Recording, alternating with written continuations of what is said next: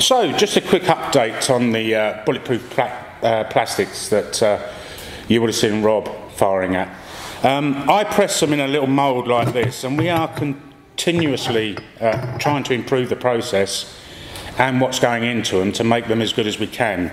Each time I use this mould, you get residue of the plastic around it, as you can see there, and I have to clean that up to make sure that it's good enough to press the following time. Now, there's a very thin film of the plastic on that mould. I use a knife to take it off usually.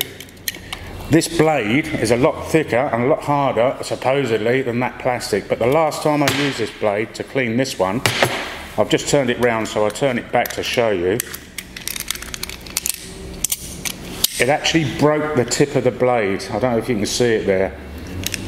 So we've got a blade, tempered steel, to cut through things, you know, that are meant to be quite difficult to cut through, and it snapped on that bit of plastic. So how hard this plastic is, I have no idea really. Okay, so there's two things in my mind that we should take away from this. Not only how tough the plastic is, but how easily it bonds to metal. So if we need to coat metal panel or anything with this stuff for any reason, for any application, there's been nothing done to that metal to make it easier for that plastic to bond to it. So it's just one process as far as I can see.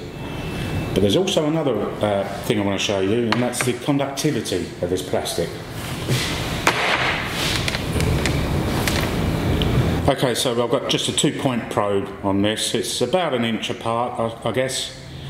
Give it a good press.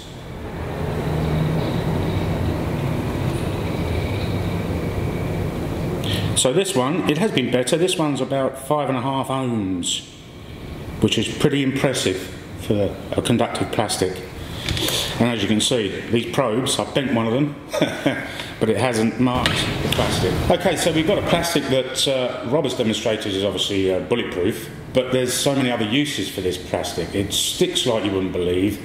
It's as tough as old boots, and I keep ruining my tools trying to test against it. So we have here something quite amazing.